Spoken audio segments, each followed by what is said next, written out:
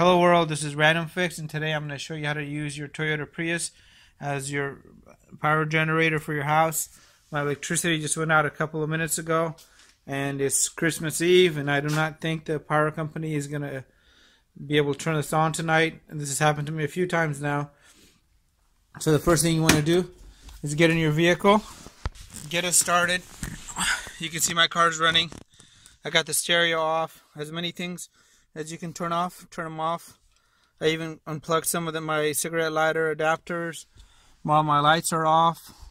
My headlights are off, so everything's turned down. So you want to get your inverter here hooked up, and don't go into the cigarette lighter port. And I have mine hooked up here. Here's my positive cable. Here's going to be my negative cable right here. Try not to go directly to the negative terminal. You want to have it a little bit further away if possible. If you're leaving this in the garage running, you want to crack the garage door a little bit. Make sure nobody's walking inside there.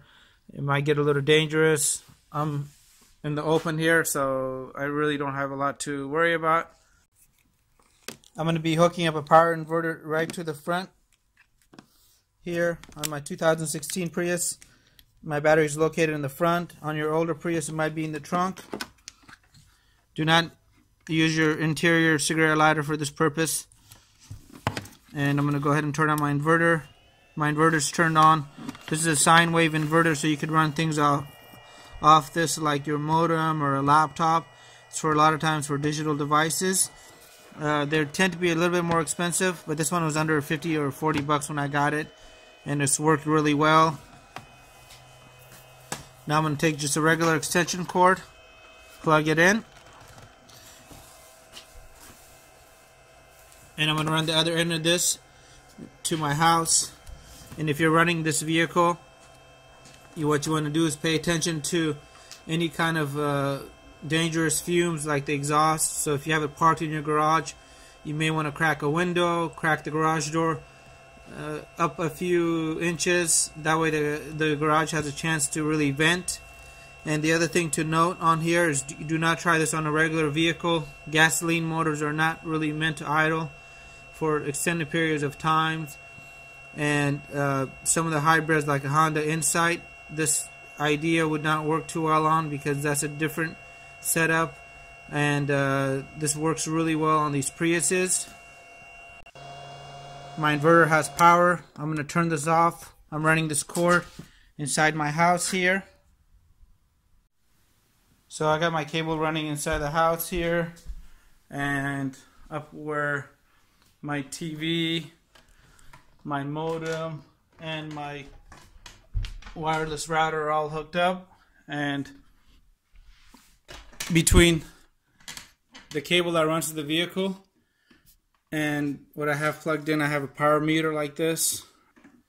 Before you turn on power at the vehicle, you want to go ahead and have the surge protector here. You want to have it turned off. Back at the vehicle, the Prius is on. You can hear that little bit of a humming noise. And I'm going to turn this on. Now my inverter has power. Back at the TV here, I'm going to go ahead and turn this on, and just keep an eye on your wattage. I'm only using about 12 watts of power right now. That's with the TV being completely turned off. My router and my cable modem now have power.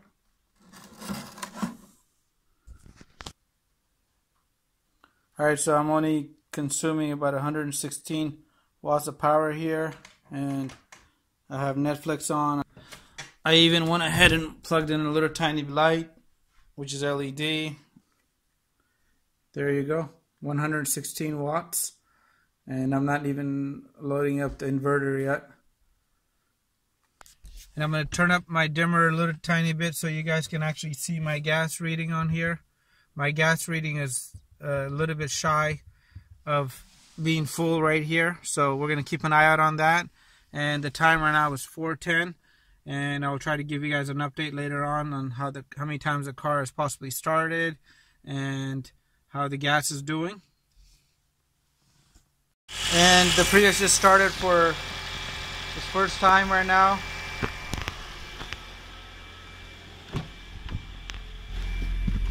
And the time is 4:44. And one thing to note on here,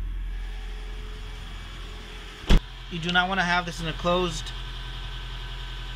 garage or a closed area.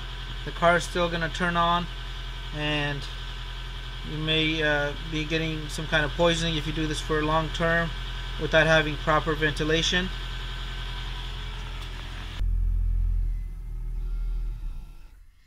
Alright, so it ran for about a minute 30 seconds before it turned back off. One thing I did want to note on here, I just plugged in my Christmas lights and it jumped up to 280 from like 130, 140. So things like little lights there, unless they're LEDs, do take up a lot of energy. I'm going to go ahead and unplug this. You want to make sure you don't max out your inverter, which I'm doing right here, but I'm going to go ahead and unplug it. Alright, so the time is 10:32 and the gas level has not changed, and the regular battery is actually showing that it's a little low, so the car just came online.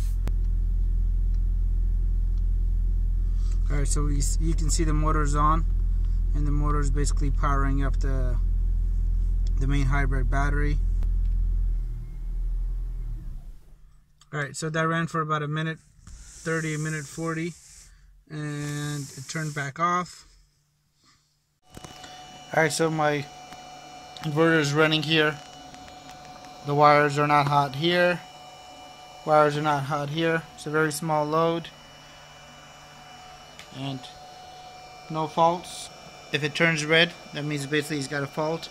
You may have to reset it. Alright, so it's 1:14 in the morning and the power just came back on. Let's see what's going on inside the Prius here. And the battery's got about 3 bars, and the gas looks like it's moved a little tiny bit in the last, I think, 9 hours, but it worked really well, got me what I needed. And if you notice, the range versus the last time I showed you guys, the range has dropped about 4 miles. But I'm really happy with the setup on here. Don't try to use it all the time, but when the power does go out, this definitely helps me out. So I still have this plugged in. I just want to point out something out, that with the setup I ran last night, you're not going to be able to run things like a PS4. If you try to turn on your PS4, it's just going to go ahead and reset on you. The initial surge of it is overwhelming for the inverter, and it can't do it. But you're definitely going to be able to use smaller boxes and the smart hubs that are built into these TVs. And I'm still running off that Prius power. I just turned it on just to show you guys one last second. Internet and everything is up and running. And I'll have a link to the sine wave inverter here, and also a bigger inverter that power up a PS4 off that, or a bigger computer. I'm not able to launch my tower off this as well. It does work with the laptops. Alright, so in conclusion, in order to do this successfully, you want to make sure that you ground out to some part of the body here, and make sure you're in a well ventilated area and your vehicle is secure. If you live in an apartment building, this may be not possible for you to do, as anybody can take off with your vehicle. And I hope this video helps you guys out. Please leave your comments and your questions below, and have a great day. Let me know if you guys have any comments. Hit the subscribe button, and I really appreciate your continued support.